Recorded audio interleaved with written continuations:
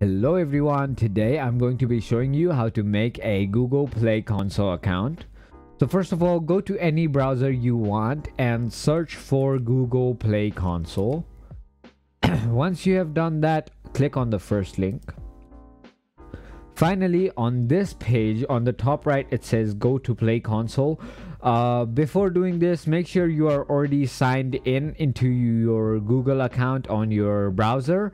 So it's going to be easier for you. So once you have done that, click on go to Play Console and it's gonna show you the email which is already logged into your browser, and click on next. Finally, enter your password and now click on next. Once you have done that, you'll have to add your public developer name over here and then put your secondary contact email address on the second one, and finally put your contact number. And now check mark these boxes. After entering all your information, you'll have to pay a $25 registration fee, which I am not going to be doing right now. All you have to do is click on this create account and pay button and it will ask you your credit card information.